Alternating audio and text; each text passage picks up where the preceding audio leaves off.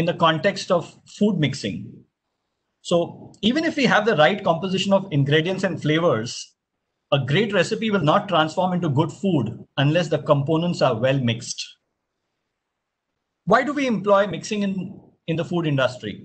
Well, mixing is employed in the food industry not only to combine the ingredients, but also to modify the structure of foods, develop texture, and influence the sensory characteristics of the products.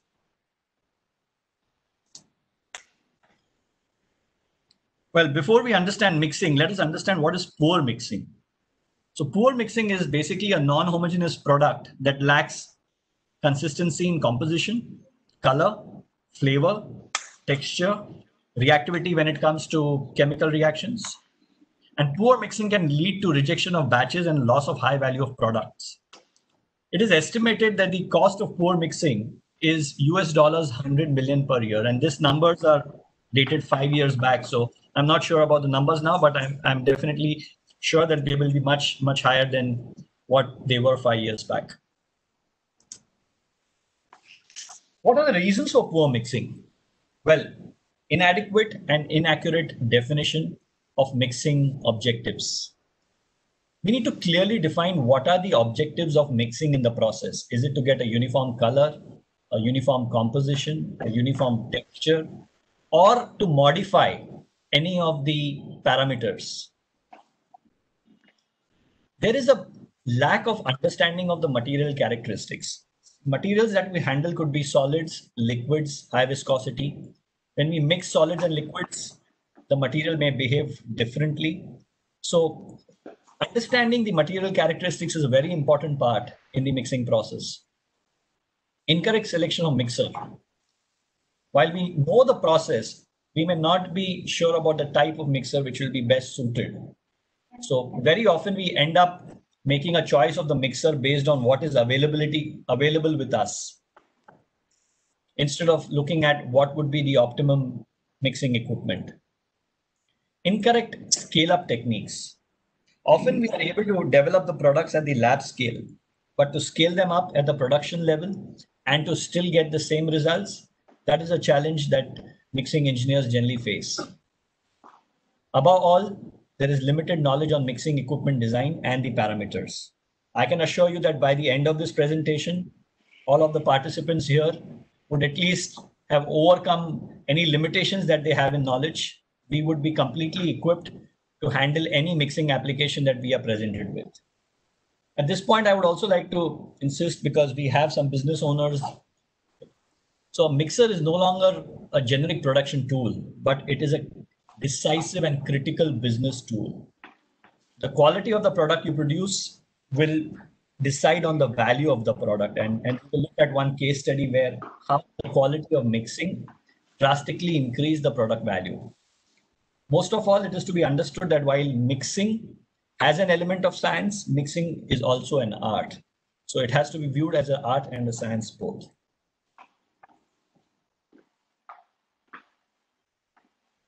Well, as we said, it's a critical and a decisive business tool.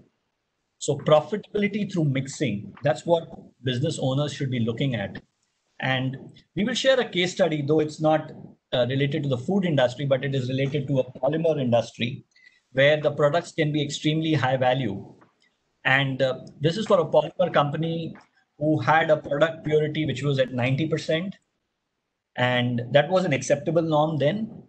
And this product in the market could be sold at $45,000 per ton. The company had a customer requirement where the product purity had to be increased from 90 to 95%. And the value that they would derive would be $50,000 per ton. That's an increase of $5,000 per ton. The volume that the company actually produced and was able to sell was 55,000 tons a year. So the incremental benefit of 5,000 tons per year multiplied by 55,000 tons, the profitability can only be imagined. The number of zeros that you need to have, somebody has to actually calculate. So you can actually make your business profitable by choosing the right mixer concentrating on your mixing process and improving the quality of your product. In today's scenario, profitability and competitive advantage are dependent on subtle improvements in product quality through gains in mixing performance and efficiency. Well, this case study is an actual case study, and we had worked with this company to get the desired product purity. Let's look specifically at the food industry now. And as Michael Pollan puts it, perhaps more than any other, the food industry is very sensitive to the consumer demand. Consumers today demand a healthier product. They demand products which are, say, free from gluten, sugar-free products. The new trend is clean labels, where products tend to be naturally derived without any genetic modification. They are minimally processed and organic, and they do not contain any artificial ingredients. So the food industry has to meet these consumer demands and has to be equipped to meet these consumer demands. The challenges that the food industry, well, a lot of you are from the food industry, you would know the challenges better. We'll just run through them. Bringing products to the market quickly. You need to be fast in today's world. Scaling up recipes, manufacturing at large scale. You could do the things in the lab scale, but to scale it up is definitely a challenge. Standing out in increasingly competitive markets. Well, the lockdown has showed how many new industries have actually cropped up as a result of this, and food is one major industry where there has been a transformation in this period. Staying compliant with a large number of regulations, maintaining best practices for storing, packaging, preserving, and distributing products. Above all, there are margin pressures. Challenges 2020, challenges in the COVID environment. Managing supply chain disruption, shortage of workforce, employee safety and productivity, that's become extremely critical. Ensuring food safety, well, that was always the case, but it's important in today's time that the safety of food has to be maintained from production to consumption, and that becomes the responsibility of the food manufacturing company. Above all, social media and brand reputation do put their pressure on the industry. Let's specifically look at the mixing challenges that we have in the food industry. A lot of materials can have complex rheology. That can be a big challenge. The effects of mixing on final product texture and sensory profiles need to be carefully studied. Sanitary and hygienic designs. A need for continuous processing. You could do production in batch. There could be processes which require a continuous processing. Food safety, as we discussed, is always a challenge. Let's look at the typical food groups that we have. Breads, breakfast foods, chocolates, condiments, dairy products, fermented foods, food ingredients, meat foods, pet foods, sauces, snack foods, soups, and vegetable foods. Well, when we talk about applications, and we need to classify the applications in terms of the material characteristics, we could have dry powders, we could have batters, we could have doughs, we could be handling viscous liquids, slurries, thick pastes. We could have applications where mixing and cooking has to happen together. We could have applications where solids and liquids are to be mixed together. And we could have powder dispersions in liquids. There could be other applications, but broadly, these are the applications classifications. And then we have a gamut of food mixing equipment. So you could be using ribbon and paddle blenders, plowshare mixers, V and double cone blenders, Sigma mixers, Sigma mixer extruders, single and double planetary mixers, inline static mixers, single and multi-shaft turbine mixers, high shear mixers, stirred cooking kettles, continuous processors, and extruders. So you look at the variety of mixing equipment, and then you look at the mixing applications, and you look at the different materials. So definitely it's a challenge that the industry is posed with on how do you choose the best mixing equipment for the application. And as we delve further into the subject, we will be discussing that. So our first classification of mixers was liquid, solid, and high viscosity. Besides these, there are other special mixers which are used in the food industry depending on the applications. So there is a contra-rotating kettle mixers. You could have roller bar type dough mixers. You could have high-speed dough mixers, as you see in the image to the right, something called as Tweedy mixers, box-style mixers, tumble coating plants, static mixers or inline mixers, and single and twin screw extruders. So again, these equipment are also employed in the mixing industry for very, very specific applications. Well, when you talk about mixing equipment, you also need to talk about sanitary design of mixers.